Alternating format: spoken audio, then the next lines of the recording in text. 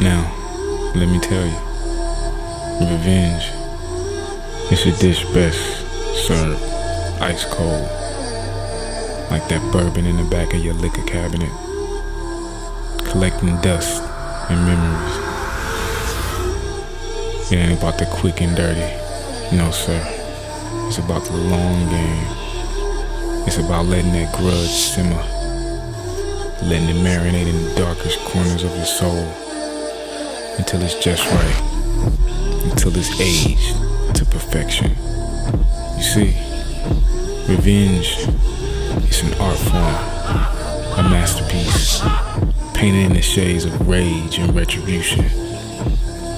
And when that moment comes, when you're face to face with the one who's done you wrong, there's a satisfaction in that gaze, a connection forged in the fires of vengeance.